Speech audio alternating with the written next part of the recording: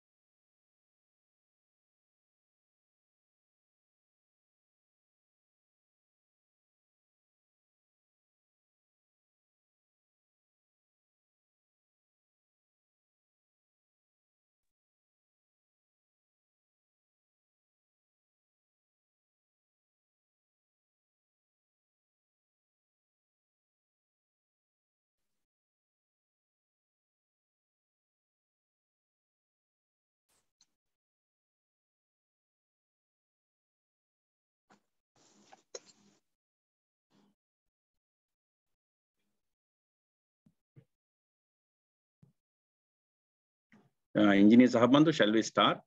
Yeah, we can start it now. Yeah. Thank you very much. Good evening, everybody. This is our second Geo Forum of this year, 2022. To officially welcome the presenter to this presentation, I would like to invite Engineer KLS Sahabandu to make a brief introduction about the author, about the presenter. Thank you. Good evening, everyone. Welcome to Geo Forum of 2022 February. This is a monthly event Geotechnical Society has launched so many years back, and every month we try to get this lecture organized for the benefit of our members as well as the public. And also we normally invite eminent personnel who is contributed in this field to share their knowledge with our members as well as public. Today our resource person is Dr. Nalin Silva, who is a senior lecturer at the Department of Civil Engineering of the University of Moratuwa since 2009. He got his bachelor degree from the University of Moratuwa with first class honors in 2001 and obtained his master's and PhD from University of Tokyo in 2004 and 2008 respectively. He is a corporate member of the Institution of Engineers Sri Lanka and a member of the Sri Lankan Geotechnical Society and the International Society of Soil Mechanics and Geotechnical Engineering. He served as the editor newsletter in Sri Lanka Geotechnical Society in many years. He has over 12 years experience as a geotechnical engineer, and he has been providing his services as geotechnical consultant for major construction projects in Sri Lanka and overseas. He has published many technical papers in the conference in Sri Lanka and overseas, and also worked as a resource person in many workshops, training programs, and seminars. He is a holder of the national patent right of force sensor with cross-beam structure for earth pressure measurement. His national patent is LKP 270.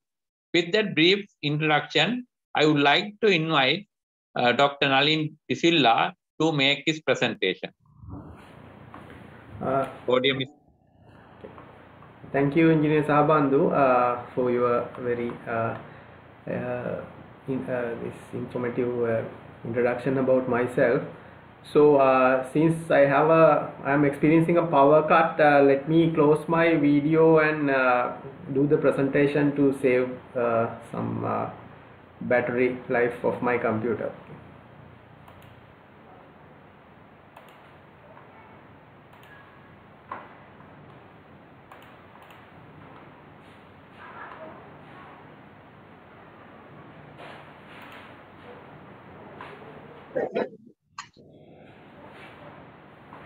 Hello, can you all see my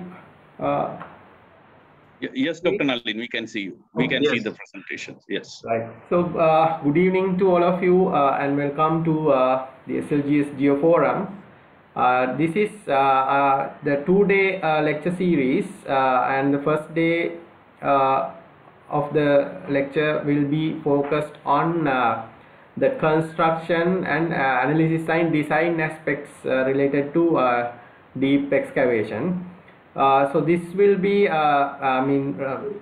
basically I'm focusing on the construction issues, how to select an appropriate type of deep excavation support system, what are the methods available for analysis and design, and in the second day I am planning to discuss about dewatering aspects, and most importantly monitoring and contingency plans in case of unexpected events.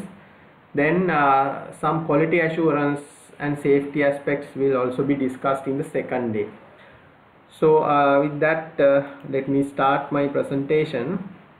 So this is the content. So today I am going to talk about the different types of excavation support systems and the criteria for selecting different types of support systems, what are the methods available for analysis and design, and I will be presenting some tools that will be really useful in planning stage. I'm not going to go into the details of analysis and design, that is not the scope of this presentation. So but I will be explaining some useful tools that can be incorporated with monitoring records in the planning and construction stage to ensure the safety of deep excavation. So these two sections will be covered today, and the remaining 3 sections will be covered in the next day. So let me start with an introduction. So deep excavations are generally classified as the excavations deeper than 6 meters. So excavations less than 6 meter, we can either support them using open cut excavations, that means excavation without any lateral support. So the excavation has to be cut at a safe angle to prevent the failure modes given here. The different modes of failure for open cut types excavations are presented here, so I am not going to go into the details. So let me start with open cut type excavations.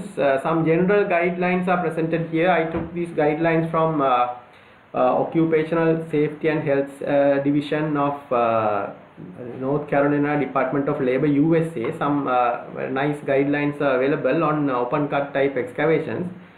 The soil types are classified into 3 categories as type A, B, C, as shown in the left hand side. So different soil classes or types are classified. The type A is mainly stiff clay type soils. Type C is mainly sandy or gravel type soils without any cohesion, and type B falls into the soils that are in between. For these 3 types of categories, and you can see the approximate SPT values are also given for the types of soils. For the different categories, the acceptable slopes are given here, and these guidelines can be used if there are no structures on the top of the excavation. If the excavation is not done in a residential area, so these general guidelines can be effectively used. So if there are different layers, the same guideline provides general specifications. When you have say a type B soil over type A over type B, and so on. So different the layers, layered soils, the specified slope angles for open cut excavations are presented in the guidelines. So then I would like to move into the different excavation support systems. So there are several types of embedded walls used to support deep excavation. The criteria for selection mainly depend on the area of excavation, the ground condition, groundwater table, and the allowable deformation of the wall, and the anticipated settlement of the retained side of the excavation. Then one major consideration is the availability of the construction equipment and cost. Then one more important aspect is the water tightness. So by considering these, we can select different types of the embedded type retaining walls. So some options for the selection of the different types of embedded type retaining walls are presented here.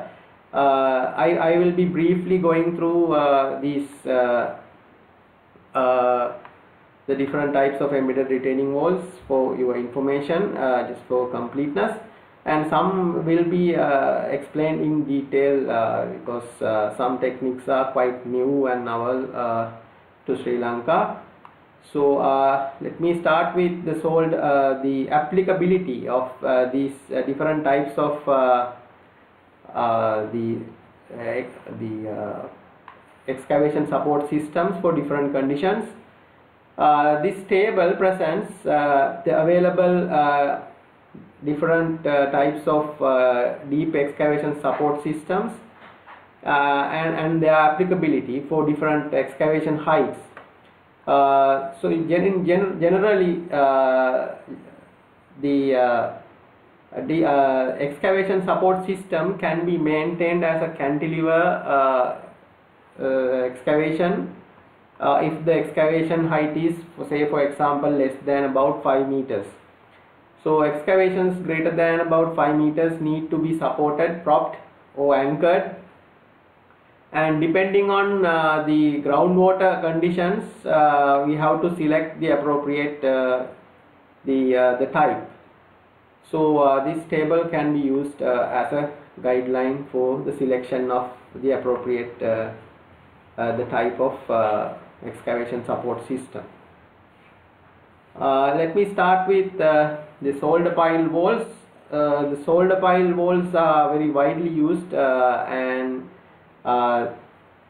in the solder pile systems, steel eye sections or sometimes the railway, what you call the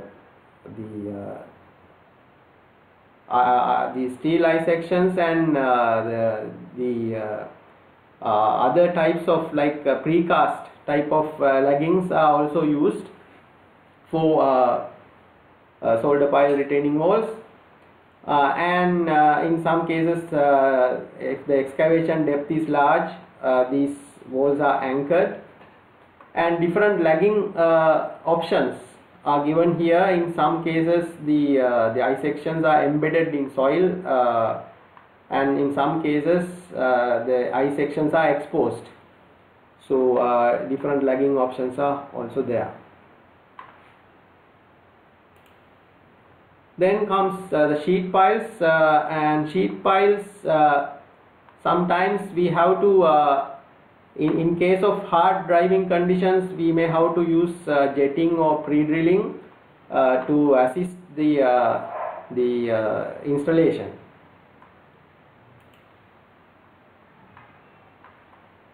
The corner connections are also given here, so I am not going to go into the details of this.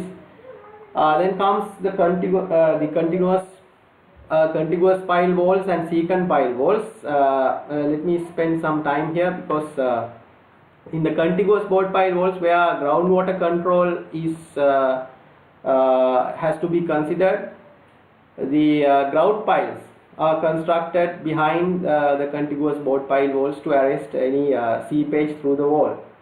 And secant pile walls, as you know, they are kind of interlocked. The primary piles are first installed and then the secondary piles, which are reinforced, generally reinforced, are installed. And depending on the selection of primary and secondary piles, I have hard to hard type secant piles and hard to soft type secant piles. In hard to soft type secant piles, this kind of secant pile walls are suitable in relatively stiff soils because this the primary pile consists of cement, sand, bentonite mix, so it's not very stiff. So that is why it is called hard to soft secant pile technique. One of the major problem in secant pile walls is the loss of overcut at great depths. So most of the secant pile failures are due to this because generally for secant piles an inclination tolerance of about 1 to 75 is allowed. So there can be a situation where at great large depths the overcut is lost, and the gaps are exposed. So if the subsurface condition is sandy and the groundwater table is high, the seepage can take place through the wall. So that has to be considered in selecting the secant pile walls. So most of the secant pile wall failures I have seen are due to this problem. So generally speaking, if the water table is high and the depth of excavation is more than, let's say, 7 or 8 meters, and the subsurface consists of sandy soil, better to avoid secant piles. That is my advice. So different secant pile configurations, typical details are given here. So I'm not going to go into the details. I will share this presentation with you so you can keep it as a reference in case. So the first two are like heart to heart type secant pile typical details. First, in the first one only the secondary piles are reinforced. In the second case, both primary and secondary piles are reinforced. The primary piles are encased, steel encased. So the last two are hard to soft type secant piles, secant pile walls. Then comes to the diaphragm walls. So in the diaphragm wall, the construction technique is quite simple, and this is now widely used to support deep excavations in Sri Lanka. So you have to have a guide wall. Guide wall, it is sometimes masonry guide walls are used. In some cases, precast concrete guide walls are also used. Then you have to excavate a panel, and the panel has to be supported. The excavation has to be supported using a slurry, using the drilling mud. Bentonite is used. Then two stop pens are used. With these two stop pens are generally equipped with some water bars to arrest seepage through the joints, and then this panel is concreted. And the same procedure is repeated for the different panels. These the stop pens can be either steel tubes, precast elements, and so on. Different configurations are there. So I would like to show you some available the water stoppers. The consistency of the drilling fluid is given here. That's quite similar to the consistency of bentonite during piling. And according to ICE specifications, it is recommended to use a single tremie for panels less than 3.6 meter in length. Two tremies are recommended for panels between 3.6 to 7.2 meters in length. These are the connections, different connections available, typical details. In the first, the top left hand figure, you can see a steel stop pen is used. The excavation is carried out, cage is inserted, and then that part is concreted. After that, the stop pen is removed, and the same procedure is applied for the adjacent panel. And in the second case, the precast elements with you can see water bars are used as the stop pens. So in this case, the stop pen is not removed. This will become part of the diaphragm wall. It becomes permanent part of the diaphragm wall. Likewise, different the connection details are available. So so in Sri Lanka, this is very widely used.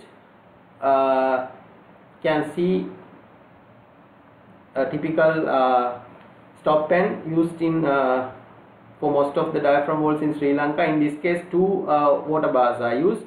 but most of the cases in Sri Lanka we are using a single water bar. So this part will be embedded in concrete, and once the panel is cast, the stop end is removed and you can see the exposed part of the water bar, and this part will be concreted next. So some more details on the stop ends are shown here.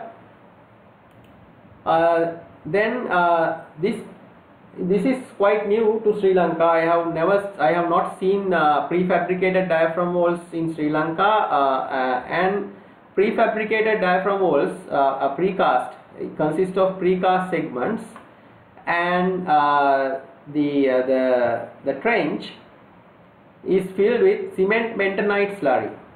So this cement bentonite slurry will be hardened with time, and it creates a barrier for seepage. So no additional stop ends are required in this case, because this cement bentonite slurry itself will act as the water stopper. So the length of the prefabricated element actually depends on the structural capacity. Okay, in some cases 40 meter long sections have been reported in the other parts of the world, and anchor segments can be positioned quite accurately during the installation time. So with the minimum disturbance we can install the prefabricated elements. And one of the biggest advantage of using prefabricated diaphragm walls is the ability to control the thickness, because these segments are cast in a yard under controlled conditions. So it is mentioned that the thickness or the width of a precast diaphragm wall is generally 30% smaller than the thickness of the cast in situ diaphragm walls, and the water tightness is also much better compared to cast in place diaphragm walls. And one of the biggest advantage of using precast diaphragm walls is the ability to post tension these elements. So post tension diaphragm walls are also being used. The cable profile has to be designed, so a lot of structural detailing has to be done, considering the level of supports and other lateral support, lateral earth pressure and so on. You have to design the tendon profile. So this will the use of post tension diaphragm walls will further reduce the thickness of the conventional cast in place diaphragm walls. Then comes top down constructions. Top down constructions are also used to support deep excavations. The top down constructions are quite suitable if the soil is relatively stiff and water table is quite low, or the permeability is quite small, like stiff clay type of soils. This kind of top down constructions are suitable. You have to excavate, carry out a free excavation, vertical free excavation up to about 1 to 1.5 meters. So soil must be stable up to that depth. Then we can install the precast elements, or you can support this by cast in place concrete, and these elements can be appropriately propped or anchored, and stage wise we can carry out the excavation. The soil nail walls are also getting popular nowadays. The one soil nail supported deep excavation is currently I'm involved in one in Kandy. The anchors are normal soil nails, and the facing can be either like normal soil nail facing, or sometimes micropiles are also used as the facing. The caissons are actually mainly used as a foundation. These caissons are very rarely used as an excavation support system, but there are cases where caissons have been used to support the deep excavation. This is again a top-down construction, and pneumatic caissons are used for carrying out excavation under water. So there is a pressure chamber, so people are working in the under the pressure chamber, and the pressure, air pressure inside the pressure chamber is larger than the water pressure, so that will prevent water from entering into the excavation. So people have to work under high pressure conditions, so there are a lot of safety concerns, and it is very labor intensive because people can't work for more than 1 or 2 hours inside these high pressure chambers. So they have to provide airlocks, and a lot of safety features are to be adhered, and it is quite labor intensive. Therefore these the caissons are not very widely used nowadays, but they were very popular in 1920-30s. In some cases, jet grouting and deep cement mixing is also used to support deep excavations, but jet grouting and deep cement mixing are mainly used as a ground improvement technique rather than excavation support system. But there are situations where jet grouting and deep mixing has been used in combination with other methods to support deep excavation. So in jet grouting, so first we have to drill about 100 to 100 millimeter diameter hole, and then high pressure jet is injected, and that will loosen the surrounding soil, and it mixed with the surrounding soil will be mixed with the grout, and about 0.5 to 2 meter diameter grout column is created using the jet grouting technique. And jet grouting technique is very widely used and can be very effectively used for seepage control applications in deep excavation. So it is rather than as an excavation support system, it is widely used in seepage control applications in deep excavation. And jet grouting is also widely used for underpinning applications as well. You can see some pictures. Jet grouting has been used in combination with piles to support a deep excavation. So few examples are shown here. Some typical details are given. I am not going to go into the details. So jet grouting systems are single fluid, double fluid and triple fluid types are now available, and the different systems have different advantages and disadvantages, so I am not going to go into the details of this. But jet grouting plants and equipment. Then comes the deep mixing. Deep mixing is also mainly used as a ground improvement technique than an excavation support system, but again it is used in combination. So two methods are available: wet mixing and dry mixing. In the deep mixing, in situ soil is mixed with some hardening agent, cement, mainly cement, and the large diameter columns are created. So in the wet mixing method, wet slurry is mixed with in situ soil. In the dry mixing method is suitable if the surrounding soil contains lot of moisture. So in that case, a dry binder is injected and it is mixed with water and soil to create deep mixing columns.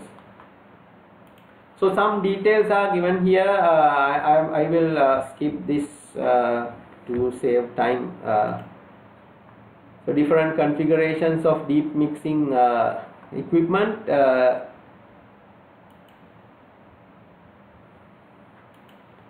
And deep mixing is very widely used for offshore ground improvement applications.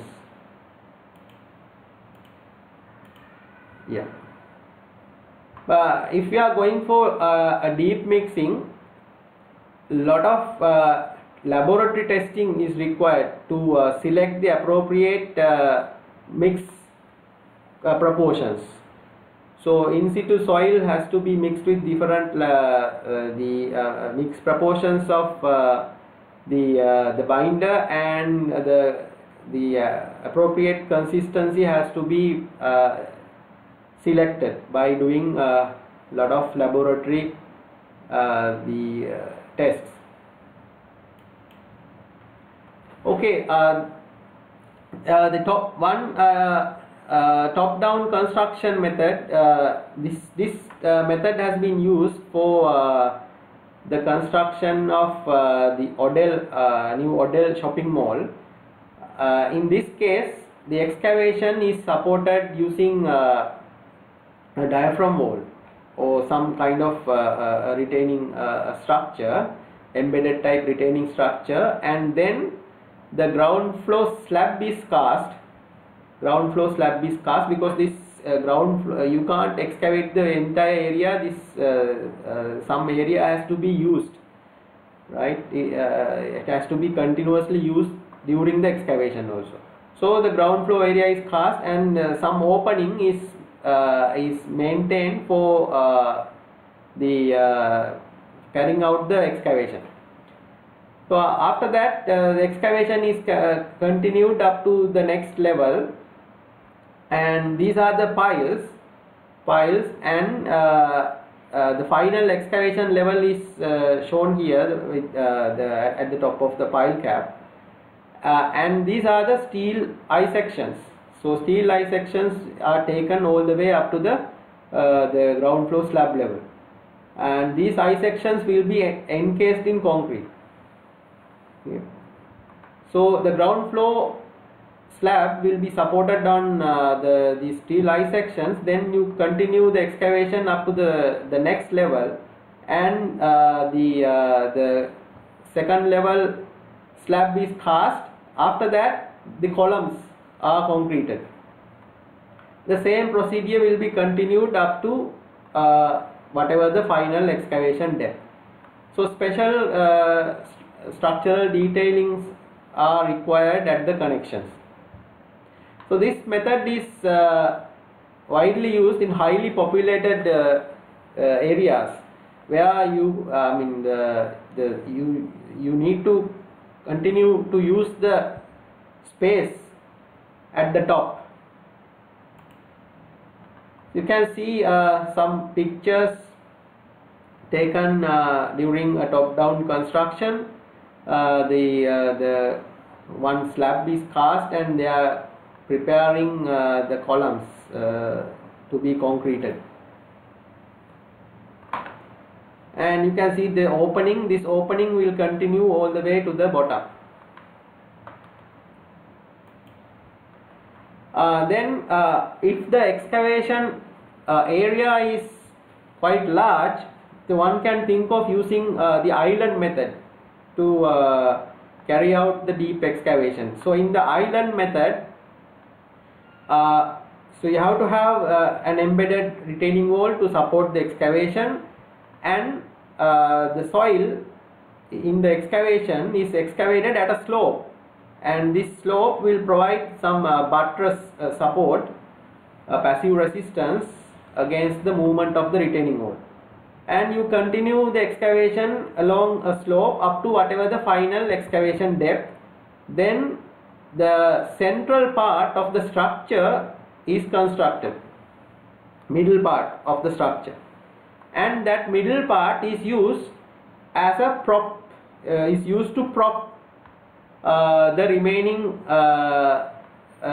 while continuing the remaining excavation.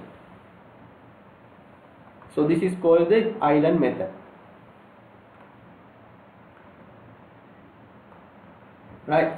Then I would like to discuss a little bit about the different lateral support systems available to prop and anchor the deep excavations. You can have the struts, raking struts, and horizontal struts, diagonal struts. So some typical connections details are given here, so I'm not going to explain them.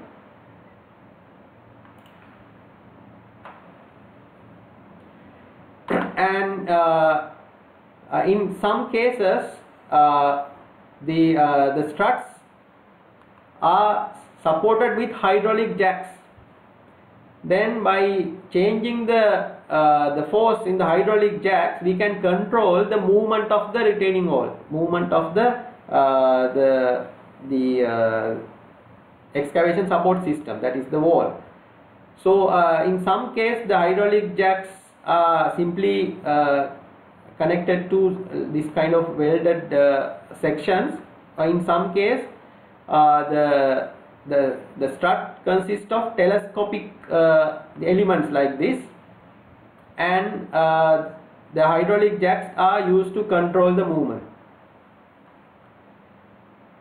And these are the modern hydraulic strut supports. So they come in segments. So by connecting different segments, we can adjust the length of the support. And these large diameter hydraulic strut supports are capable of supporting deep excavations up to a span of about 40-50 meters. There are cases where hydraulic struts are used to support 50-meter spans without intermediate king posts. So there are no intermediate supports. The entire hydraulic strut takes the lateral load, and these hydraulic struts are capable of taking loads up to 5,000 kilonewtons, 5,000 kilonewton axial loads, and they are capable of controlling a wall movement of up to about 500 millimeters. I have seen this kind of the hydraulic strut being used in the construction of new Kalani Bridge. Some deep excavation has been supported using some of the hydraulic struts, and you can see some actual pictures of hydraulic struts, and these are the hydraulic jacks. This is a telescopic segment. So by changing the hydraulic force, you can control the wall movement. So some pictures of some deep excavation supported using hydraulic struts without any intermediate king posts. Then comes anchors or tiebacks. You have deadman type anchors. Sometimes piles are used as anchors. Then soil lays, grouted anchors, or helical anchors are also being used. You can see an installation of a helical anchor to support a deep excavation supported using sheet piles. One advantage of using helical anchors is the ability of the removing the helical anchor after the construction. This can be taken out, can be removed and reused.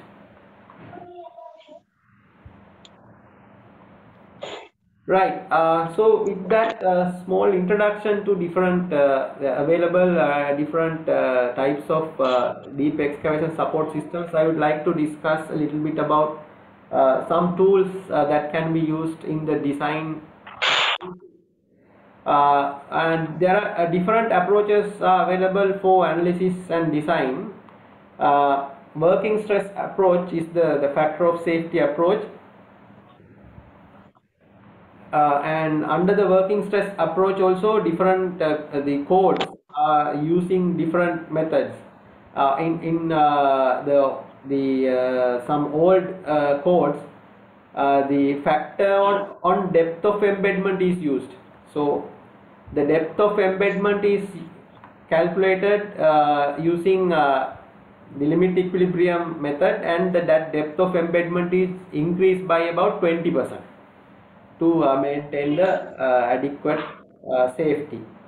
So that is still being used, widely used in the BS 8.2 factor, the last method, that is factor on shear strength parameters, both active and passive side. This has been used.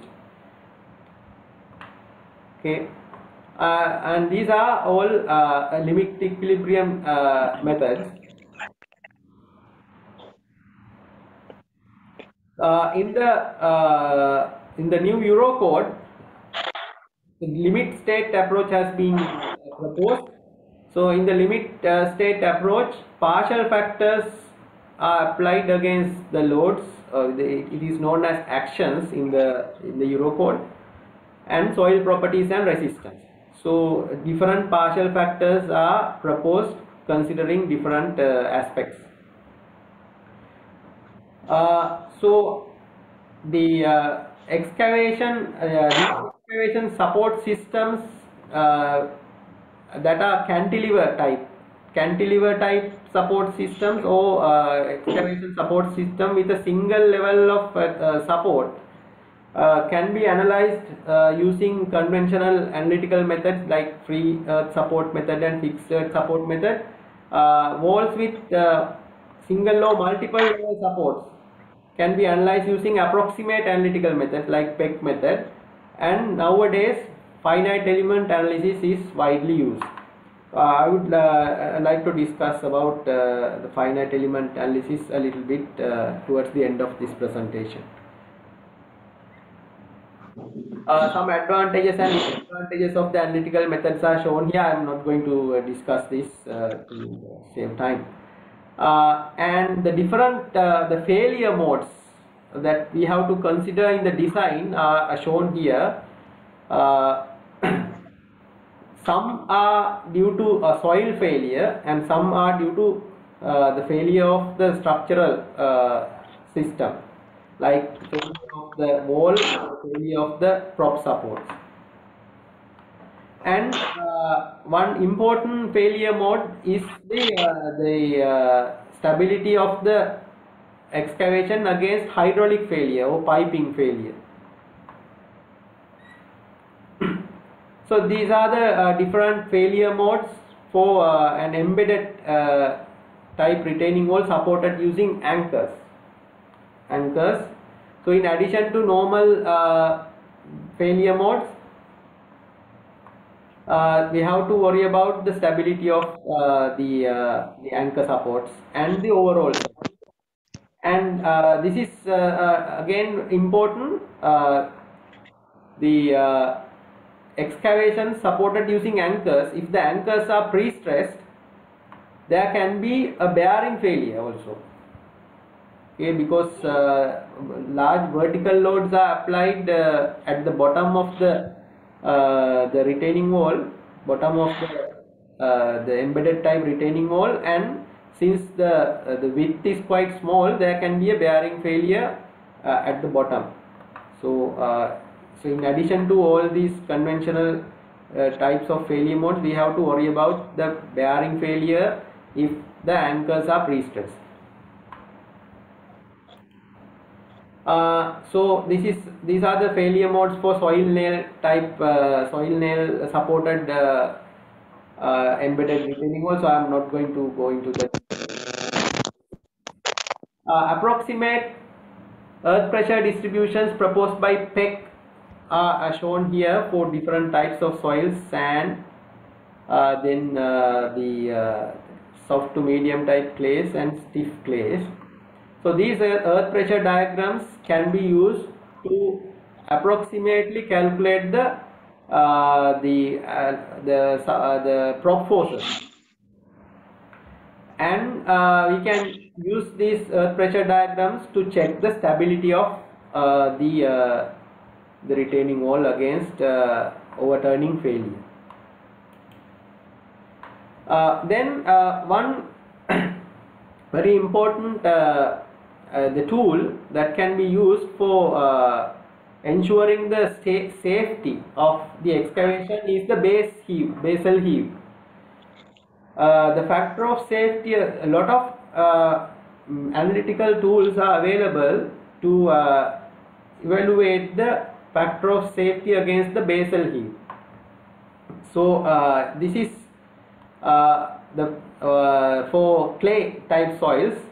If the soil consists of clay, the factor of safety against the basal heave is given by this equation, and in this analysis it is assumed that there is the wall penetration, the penetration of the wall below the formation level, below the excavation level is neglected. So whatever the factor of safety calculated here can be considered as quite conservative. So it is generally recommended to maintain a factor of safety against the basal heave more than 1.5. So this is again for factor of safety against the basal heave for different HOB ratios. This height is smaller than, when the height is smaller than the width, you can modify the previous equation slightly, and when there is a very stiff or hard layer at a finite depth, then the equation modified as shown here. Similarly, for sandy soils also, factor of safety against the basal heave, the equation here.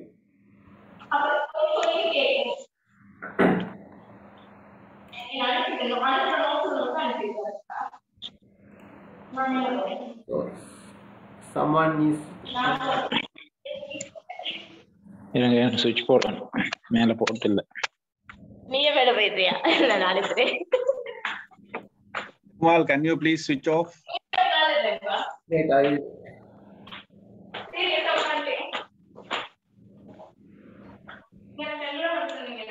இங்க வாங்க இருட்டுல இருந்து படிக்க. Dr. Nalin, you can mute all those people. Yeah, okay, I'll do that. Now okay, right? Yeah, now it is okay, I think. Yeah. So this is this figure is very useful in assessing the stability of deep excavation during the construction stage. In the y-axis you can see the normalized lateral wall movement, that lateral wall movement divided by the excavation depth, and the x-axis is the factor of safety against the basal heave. So it is generally recommended to maintain a basal heave greater than 1.5. So when the excavation is ongoing, we can monitor this normalize the lateral wall movement and compare with the factor of safety against the basal heave. So this can be used as a control or tool in assessing the stability of the excavation. And these figures show the depth of embedment, the required penetration or the depth of embedment to cut off to the seepage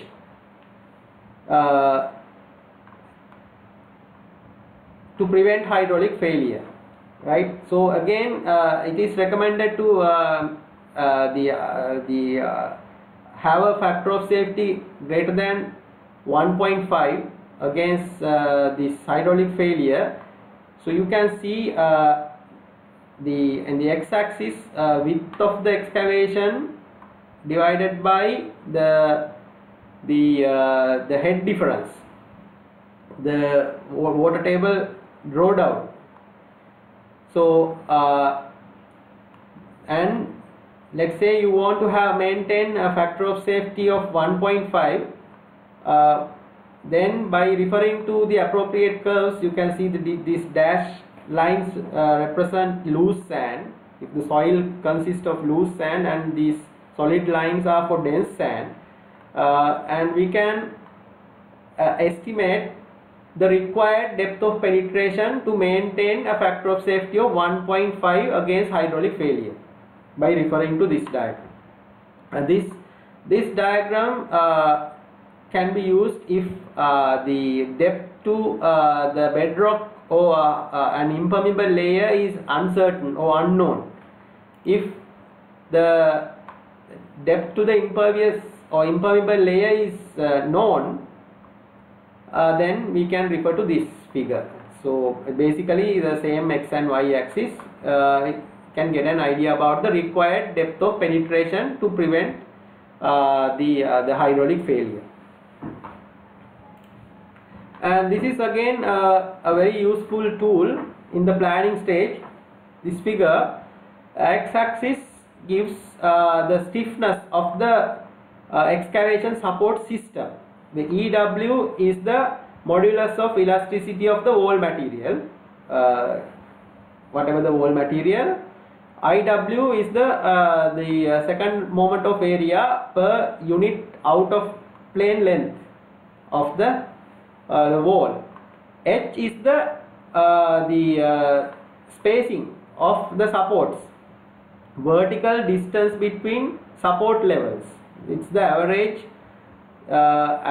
spacing between support levels in the excavation support system. So we can calculate this value, and the gamma H over Cu is the undrained shear strength of soil of clay. This figure is developed for clay type soils. We can get an idea about the likely deformation of the wall. Movements generally less than 25 or between 25 to 75 and so on, can get an idea. So it's a very useful tool during the planning stage of the excavation. We can select the stiffness of the wall, the spacing, all these can be adjusted for more detailed analysis during the planning stage by referring to this figure. And this is proposed by PEG. So depending on the normalized settlement, this settlement over the depth of excavation, and this is the distance from the excavation. So he proposed 3 zones, 1, 2 and 3. Zone 1, zone 2 and zone 3. If the soil in the excavation is sand or hard, soft to hard clay, mainly stiff soil with average workmanship, so he proposed that the settlement profile with the distance from the excavation would be something given by this line. So for very soft to soft soils, it is given by this. So the settlement and the settlement and the distance from the excavation, the variation would fall into zone 3 in such case, very soft to soft clay. So a lot of studies have been carried out to check the validity of this the diagram, and it has been modified several times. This is based on, this is a modification done based on field monitoring data in Chicago, around Chicago area. So they propose these 3 zones to be like this after carrying out some analysis. Zone 1, 2 and 3. The PEX regions have been modified.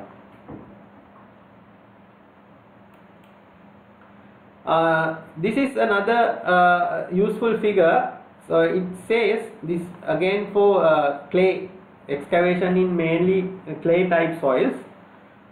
Maximum ground settlement is y-axis is the maximum ground settlement, x-axis is the lateral deformation, maximum wall movement. So in the worst case scenario, maximum ground settlement is equal to the maximum wall movement for most of the case, if the excavation is mainly carried out in clay type soils.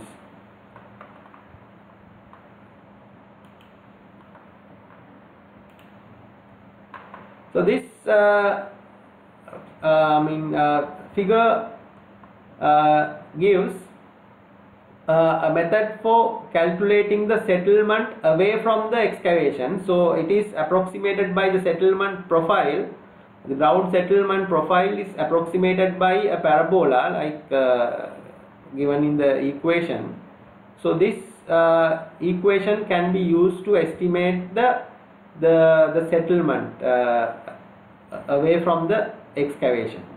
So I am not going to go into the details. Some factors are being proposed for the workmanship and the construction difficulty. Mainly they are, for average type workmanship and average type construction difficulty, you can take these factors as one. So it's mainly it's like a parabolic variation of settlement.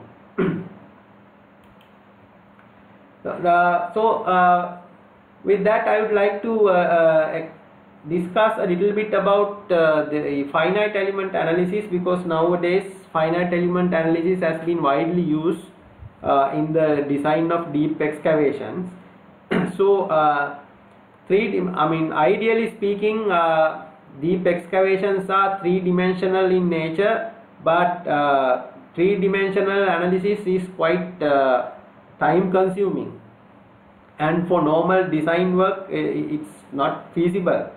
Therefore 2-dimensional idealization is widely used. 2D analysis is widely carried out for the analysis and the design of deep excavation, geotechnical analysis. So in the 2D, I'm talking about the 2D analysis, finite element analysis. So some general steps involved in the analysis are listed here. First, we have to idealize the problem into 2D. You have to select the dimensions, the soil. We have to identify the soil layers, external loads, what are the structures on the retained side, and so on. And then we have to select the appropriate models and input parameters. This is the most difficult part, selecting the input parameters. So if you input rubbish, you will get rubbish as the results. So this is the most difficult part in the finite element analysis, that is giving the appropriate input parameters. So then we have to induce the correct boundary conditions, create the mesh, then calculate the initial stresses before doing any construction. What are the initial stresses of the existing ground? Then we have to simulate the construction sequence, and the results has to be interpreted in the right geotechnical and structural context. So two methods are available for the idealization of 3D problems into 2D, plane strain idealization and axisymmetry idealization, as shown here. The plane strain idealization is used if the vertical cross sections taken parallel to the problem are identical, quite identical. Axisymmetry idealization is used if the problem is symmetric about an axis. like circular excavation, you can use axis symmetry idealization. Rectangular type excavations, a plane strain idealization can be used. One example is shown here. This is an actual project. This is already completed now. The structure is already being constructed. So this has been idealized using plane strain idealization, and you can see the different sections for the analysis. We are going to this entire problem. This is a three-dimensional problem. So you can see here with multiple levels of excavation.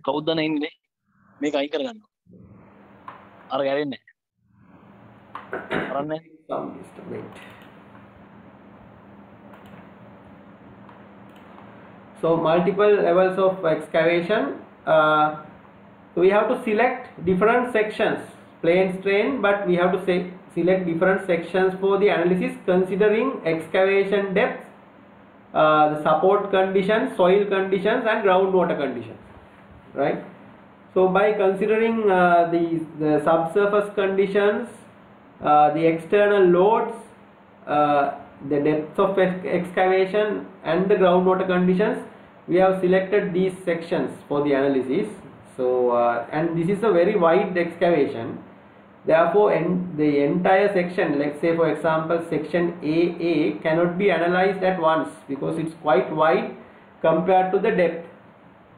So therefore this section is divided into left hand side and right hand side. So two sections were analyzed separately.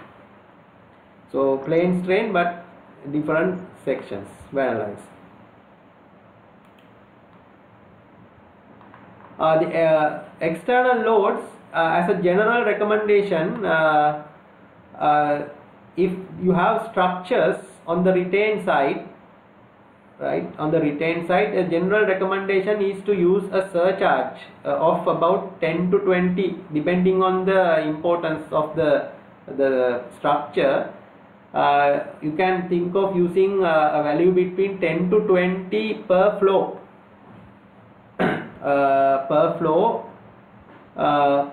As the surcharge on the retained side. The point loads, if there are point loads, you have to convert them into a line load for two-dimensional analysis.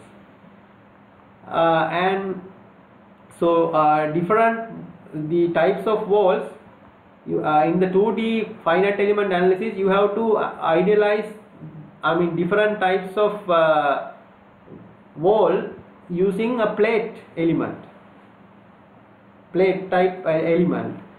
The idealization of different types of retaining walls into plate elements are explained here. So I am not going to go into the other details.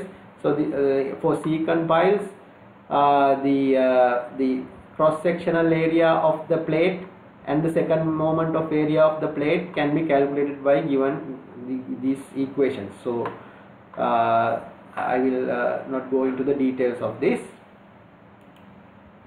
Then different lateral support systems, anchor supported walls or props supported, strut supported walls. We can model these anchors or props using the different elements available in the finite element software.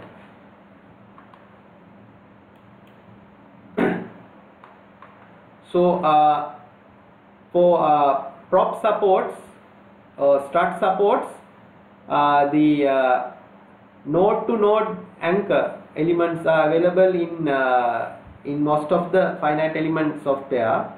So you connect one node to another node, or if this end is fixed, this end can be assumed as relatively fixed, and if it doesn't move, we can even think of using a fixed end support as the anchor support. And this is about the effective length of the fixed end anchor. The distance from the wall to the king post can be used as the effective length of the fixed end anchor, and this is about the horizontal spacing of anchors. So we have to input these details in the finite element because we are carrying out a two-dimensional analysis. The model, the boundaries. So we have to select the boundaries sufficiently away from the excavation area, excavation region. So it is generally recommended to maintain a gap of about 1.5 to 2 times whatever the height of the retaining wall, the embedded retaining wall to the boundary, to avoid any boundary effects. So similar for the other side as well. So this is again another example. These are taken from this the Capital Twin Peaks project, the different sections taken for the analysis, and you can see how the boundaries are selected. If the excavation is symmetrical excavation, the symmetrical means the loading, groundwater conditions, subsurface conditions, everything has to be symmetrical. In such case, the line of symmetry can be used as a boundary, because through the line of symmetry no lateral deformation takes place, right? Everything is symmetrical, so no lateral deformation, vertical movement can take place through the line of symmetry, therefore we can use it as a boundary. And about the selection of the material, I told you that this is the most challenging part. One major input to the finite element programs is the E value of soil, the elastic modulus of soil. And here you can see the different definitions for the soil E values, because the soil stress strain behavior is highly nonlinear. So which value should we use? E naught is the initial stiffness, that is also known as the small strain stiffness. For dynamic analysis, we can think of using E naught if the strains are quite small. For most of the general applications, E50 is used for the analysis of the soil behavior. E50 means the 50% of the peak stress, that is this point, is joined with the origin, and the gradient of that line is taken as E50. So soil behavior, although it is highly nonlinear, is approximated by this E50. So that value is widely used as the elastic modulus of soil for settlement analysis and so on. And this one is called E unload reload value, because when soil is unloaded, it is over consolidated, and it shows a stiffer behavior. So this E unload reload value is shown there. And for finite element analysis, because most of the areas in an excavation will be subjected to unloading during a deep excavation, it is recommended to use E unload reload value. So the same is explained in detail here. You can see that this is a typical deep excavation problem. You can see the passive side is unloaded because of the removal of the overburden, and active side is also unloaded because of the lateral movement of the wall. So soil will be mainly subjected to unload. Therefore, it is recommended to use this E unload reload value. Generally speaking, E unload reload value is 2 to 5 times larger than the E50. Right? So as a recommendation, I can suggest to use at least 2 times E50 or 3 times E50 as the E value of the excavation problems. Then about the interfaces, because we have a structural element, that is the embedded retaining wall, and you have soil. So interface, we have to introduce interface elements and reduce the shear strength along the interface. The interface strength reduction coefficients are shown here, and these are quite typical values. And regarding the modeling of the groundwater condition, so if the entire subsurface is permeable, seepage can take place underneath the retaining wall, assuming that the wall is impermeable. So wall is impermeable, seepage takes place underneath the wall. So in such case, we have to carry out the groundwater flow analysis, like as shown here. If the wall is permeable, like in the case of solder pile retaining walls, or retaining walls with like concrete plugging, in such case the wall may be permeable, so so this kind of seepage can take place. So if the wall is designed as a cut-off system, where the wall penetrates into an impermeable layer and the wall itself is impermeable, then on both sides, active and passive sides, static water levels prevail. So static water pressure can develop in such case. So by considering the appropriate the pore water condition, we have to model it appropriately in the finite element analysis. So I think I have so come to the end of the first part about the introduction and the analysis and general guidelines on analysis and design. So once we have the finite element results, we have to interpret them in the right context. Lateral deformation, anticipated settlement, the structural the forces, bending moments and shear forces along the wall can be obtained. Maximum axial forces on lateral supports can be obtained through finite element analysis. Then the earth pressure distribution, mobilized earth pressure distribution and pore water pressure distribution can be obtained through finite element analysis. We can make use of this for conventional factor of safety calculation as well. And one very important aspect is monitoring. Monitoring records must be used for validation of the finite element analysis and for the calibration. So for the validation and calibration purpose, monitoring records are very useful. So I am going to talk about this in more detail in the next session. So I think I have come to the end of today's. So from next week I would like to discuss about different groundwater control systems, how to select the different systems, and what should we do if the things are not going as expected, contingency plans, remedial measures, and those details will be discussed in the next class. So thank you very much for attending. Thank you, Dr. Nalin, for your very informative presentation. Now we will have the question time. The audience can raise the question and they can use the chat box. Actually, I am operating here without power and I have certain difficulties, but I will go through first the chat box.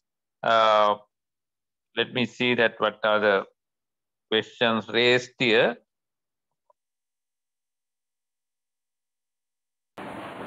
Question is, in case if it is required to carry out a deep excavation in peaty soil, then how to select earthwork support system? The question is from D.H. Jayawardena. Yes. So actually the selection of the excavation support system, it depends on the depth of the excavation, the condition of soil. I think if it is peaty soil, I expect that the groundwater table is very close to the surface. So what is, do you have any idea about the excavation depth? Yeah. somewhere around 10 meters. So in that case, I would recommend a diaphragm wall. Okay. Yeah. Thank you. May I add a little bit on that, Dr. Nalin? Yes. If we have very soft kind of peaty soil, it may be a very difficult thing to do the trench excavation, because to stabilize the soil during the installation of the diaphragm wall. What do you think about that? I feel something like sheet pile or something similar to that, or even the jet grouting may be not very effective. But what is your response on that stability during the installation of the shoring system? Yes, I agree with you, Mr. Sabandu. The panel excavation can be difficult in peaty soils because particularly the stabilization of the panels, the excavation using bentonite would be quite difficult, I agree. But the sheet piles, the problem is 10-meter excavation. For 10-meter excavation, sheet piles, I think, is not feasible because of the stability problems, and you have to weld the sections and so on.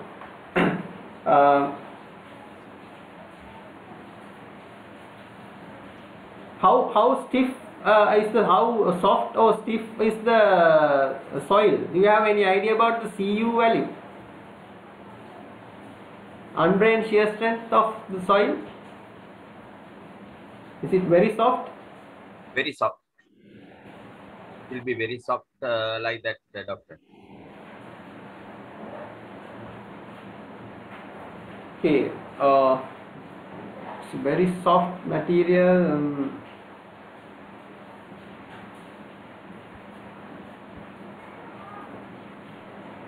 10-meter deep excavation, right? Yes, yes.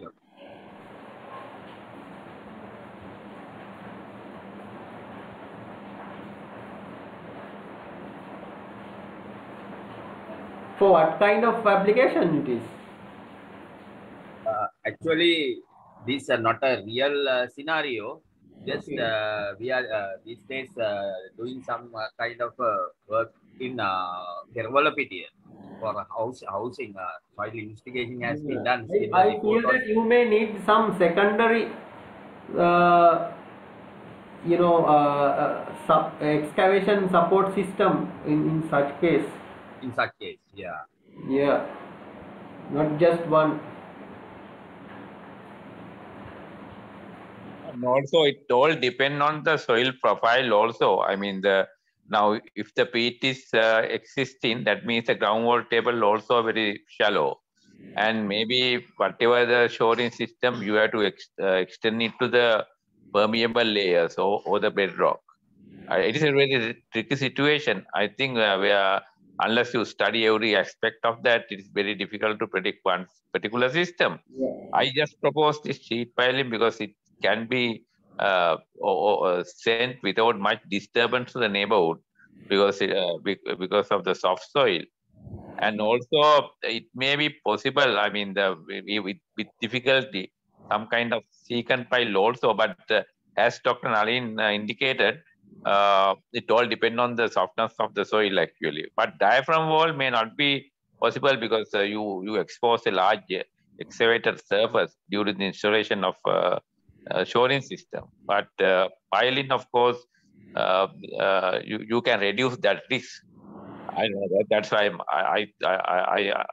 I think something like sheet pile or secant pile may work, but if the peaty soil has some kind of strength, even the grouting with some kind of shoulder system, even sheet pile system may work. But anyway, it is very difficult to predict without knowing all the factors and all the condition at the site. Yeah, correct. I think. Okay. So then the next response is Mr. Gates, this is not a question. He says, thank you very much for this type of session, knowledge sharing to the engineers and professionals. Special thanks to SLGS. You are welcome, Mr. Gates. Prabhat, everyone, could you please share the presentation? That I think Dr. Nalin has to decide on that. I will do. Then Mr. Our engineer Dilan,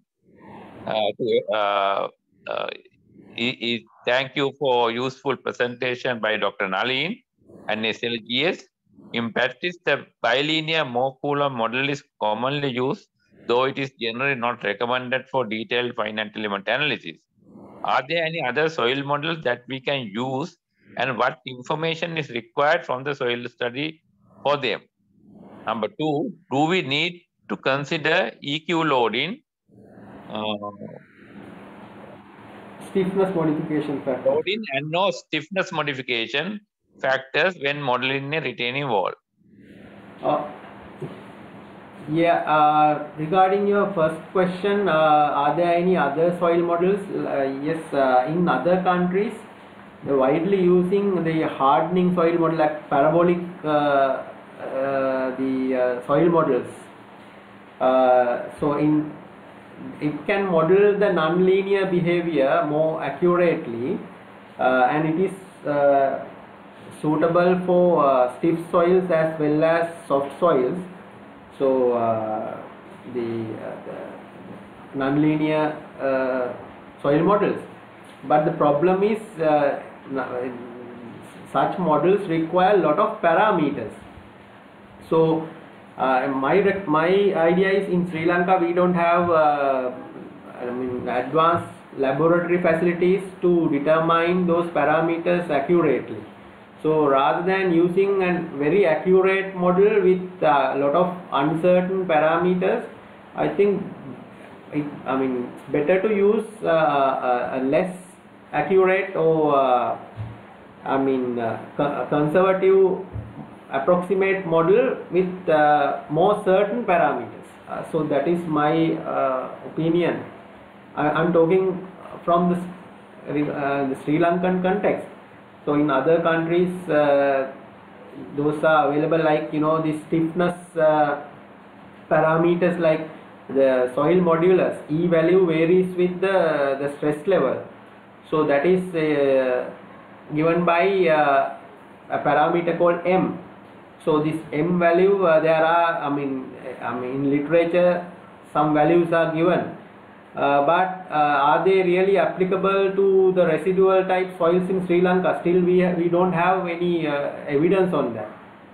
So therefore my suggestion, although there are advanced models, we are still we don't have advanced laboratory facilities to determine the required parameters for using them. Dr. Nalin, may I also contribute something on that? Yeah.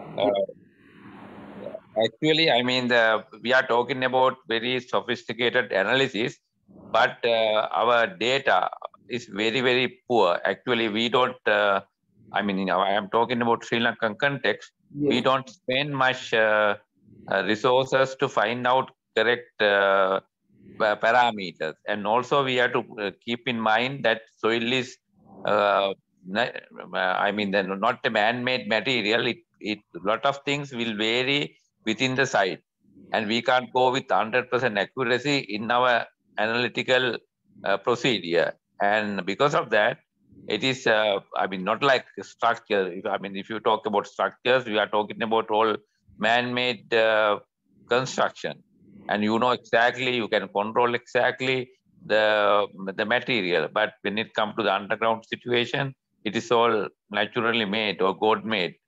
And in that situation, your analysis also should match with the accuracy of your data. And as very correctly Dr. Nalin indicated, we don't have certain facilities to find out very accurate soil parameters. And mostly people are very, very reluctant to spend much resources or money for that kind of investigations, and because of that, I mean, that is one side of that.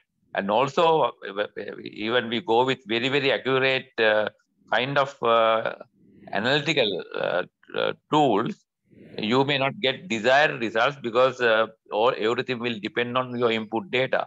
If your input data is not accurate, whatever, I mean, you may not get what is desired, I mean, what is expected.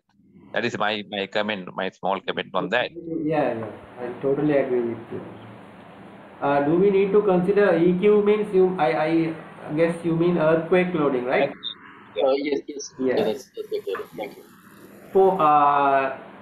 So most of the deep excavations in Sri Lanka, we don't consider earthquake loading because they are of temporary nature, and I mean, they are not in a very seismic region, so we don't consider the earthquake loading during deep excavations. None of what I know. Then the stiffness modification factors when modeling the retaining wall, that also we don't do. Yes. Yeah, Dr. Nalin, I think you are correct. I mean, we are considering very short period, and also Sri Lanka is not a very earthquake-prone country. I mean, it may be not very logical to consider earthquake loading for that kind of temporary structure. And also, I'm not very sure what you mean by stiffness modification. Can you explain, Nalin, what you mean by the stiffness modification? Sure. Yeah, generally, I mean, for any reason, if we are to expect a certain maybe cracking in the diaphragm wall due to maybe unpredictable lateral loads or any other effect, some reviewers generally ask for what is the stiffness modification that we are using. And generally they expect around 30%, but I have in reports that I have done, I have got away with using 15%, but it's always something that reviewers ask when they look at a retaining wall or a diaphragm wall design. Yeah, what I mean, the using crack section may not be a very prudent thing actually. And also, I mean, you have to, I mean, that's why I'm telling you again, what Dr. Nalin shows about this in conventional or traditional method, when you calculate the earth pressure, I mean, there are so many approximations you do and redistribution and all that depend on the stiffness also. I mean, that's why I'm telling that you have to use the stiffness, whatever the stiffness, not only the bending members, even the anchors and also the props, struts, all depend on the soil, again, soil pressure. I mean, the movement of the soil will vary the earth pressure distribution. That is the main thing you have to consider in your analysis. What is your reaction, Dr. Nalin? Yeah, in my opinion also, since we are using conservative soil properties and in the idealization of the subsurface conditions also, we do lot of approximations which are on the conservative side. So lateral earth pressure that we calculate are quite on the high side than what is actually expected in the site at the site. So therefore, I also agree with Engineer Sabandu. So we don't have to do that for the wall. There's a lot of conservative assumptions are there. Yeah, let's go to the next question. K.S. Salashana. Peat's acidic sheet piles may get corroded. Yeah, I agree, but for the short term, now shoring is a short term business actually, And also sometimes you will take sheet pile out if there is a possibility. I don't think it is a big problem. And also if you have for the permanent purposes, you can apply some odd bituminous. Now, if you see Wellavata Canal, they have used sheet pile wall for the canal embankment protection. And that wall is there for last, I think, 15, 20 years. We can't see much corrosion in that because of the corrosion protection they have done there. And also, I mean, if it is temporary thing, I don't think it will be a big issue. What is your opinion, Dr. Nalin? Yeah, one of my concerns is also this corrosion, but as Sabandu said, for temporary applications, it's not an issue. And this permanent sheet piles are working quite well, for most of the applications I know. Yeah, the next question from Engineer Nandana, Abhay Surya. This question is there any guide to select embankment slope, cut slope without any support? I think this has been touched by Dr. Nalin at the very beginning. Can you elaborate a little bit on that? Oh yeah. In the very beginning, I talked about open cut excavations. There I presented some general guidelines, but those guidelines are actually developed for excavations less than 6 meters. That I have to say. Excavations greater than 6 meters, there are no standard guidelines. We have to do an analysis and decide on the appropriate the slope angles. And the other condition is no surcharge is considered at the top of the crest. You need and what I say is we have to be very careful. Your voice is not very clear, loud.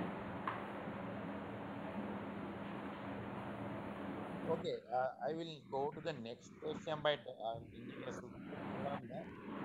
What information would be useful? There are renewable ground anchors now available as proprietary.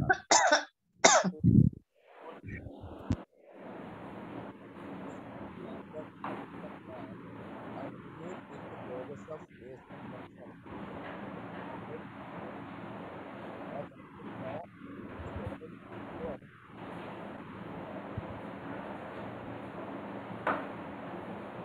Hello.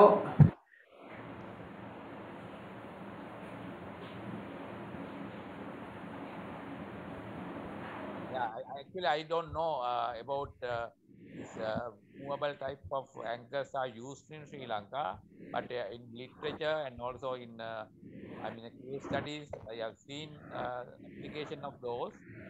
But at the moment, I think the main problem in Sri Lanka that we don't have proper law. I mean, if you want to go to the next door man's property, he can simply object that. I mean, there is no way you can convince that person in legal framework unless he gives his consent. But in a country like Germany, they have some kind of guidelines, and also they appoint, two parties will appoint technical person, and they will discuss it and decide on those things. Now in UK, that is the normal practice actually. But in Sri Lanka, we don't have that kind of tradition, or we don't have that kind of practice available. And because of that, normally what happened, the land owner will object to install your anchors in his property. Then in that case, you may have to go with internal strutting. That will be not a very construction friendly method. But that is my experience. Anything else, Dr. Nal? Hello, can you hear me? Yeah, I can hear you. Yeah. The helical anchors are available in Sri Lanka. That I know. So it has never been used.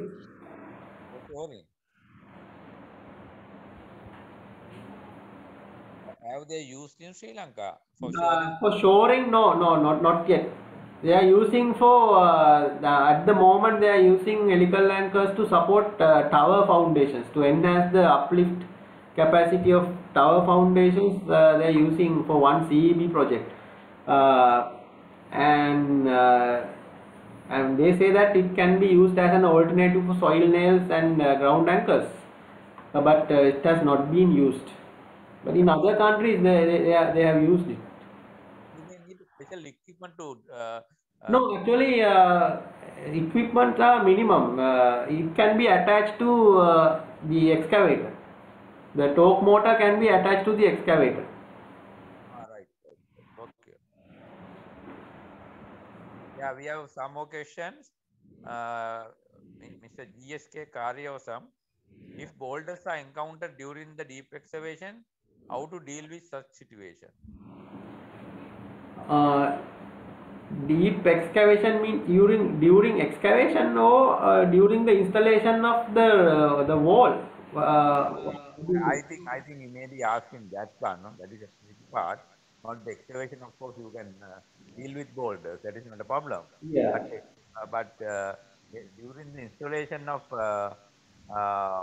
storing system, it may be a problem. Yes, it's a problem. Particularly during the installation of sheet piles, it's an issue. Yeah, my experience, Dr. Nalin, and Karyosa, that in Yes, sir. Central Bank we had this kind of problem. We had boulders, and because we had a secant pile wall and boulders was a problem. But what we did was, if it is very shallow, we excavate it and remove it and refill it and with the board pile wall or secant pile wall. When it is very deep and also very big, we drill through those boulders, but it's a very difficult task. And you need four cutters, and also it's a very slow process. But we did that. So what happened when in that case seepage maybe take place through this interface where meeting the second pile to the rock? Do we have to do any chemical anchoring or something? No, we didn't have that kind of big problem, but we did. But you can do some local treatment. You can do scrub treating, or even you can do grouting in the upstream side of the boat pile wall. But all depend on the situation, depend on the soil condition also. Now, if you have like this kind of soil, it can be controlled very easily. But if it is that kind of soil, maybe you have to do some kind of grouting in between the piles. There are, I mean, those things are practiced in Sri Lanka. It's not a very new thing, but binding boulders is a very difficult task even for any kind of storing system. And seed piling maybe not, even seed piling may not be possible. Only thing what we can do is we can, if it is very deep, we can dry up to that point, whatever storing system, and excavation, do some kind of local treatment to support the soil and as well as to avoid the seepage also out, that kind of. That is my opinion. Anything else, Dr. Nalin? Yeah, let me add to this. I mean, if you are carrying out a deep excavation in a boulder terrain, it's better to avoid anchors to go for support. Yeah, we go to the next one. Udara Satin can we model the soil as soil spin? Spin is spin constant in finite element software like we said. If we specifically want to design structural element of retaining wall, a soil or compost stone, if so, if so, how to design soil K value? Dr. Nali. Oh yes, that's possible. Steps so SAP you can use for modeling, like you are modeling a pile. So it can be used, and K value, the horizontal spring constants can be used. I Yeah, have. yeah, actually, I mean, instead of using finite element models, you can use the spin coefficient also in analysis of this kind of wall system. Any comment, Dr.? Yeah. Yes. Okay. You can agree. Then Mr. Senaka, his question is, please share the presentation. This is very useful to know. Okay. Then Mr. Samita Vijayavardhana, in case of Amita Vijayavardhana, in case of leakages, water mixed with soil particles or water leakages of deep excavation supporting system, permanent system is spoken. What are the best possible solution to prevent those leakages? Yeah, I will be touching on this in the next presentation, but to answer your question, now the first thing you are supposed to do is to stop the leakage. Very small leakage can be, let's say, if it can be managed uh, without doing a lot of additional work, it can be attended, but the sandy soils, if sudden leakage takes place, that can be a nightmare. So the first thing to be done is to stop the spurting or the sudden water movement by using clothes, gunny bags, sand bags. So try to cover the area with some fabric, straw, and so on, and try to control the seepage. Then cover the area with sandbags to prevent the loss of oil particles. Then you have to grout from behind to stop this permanently. Once the seepage through the wall is controlled to sufficient extent, you can think of constructing a shotcrete steel wall from outside.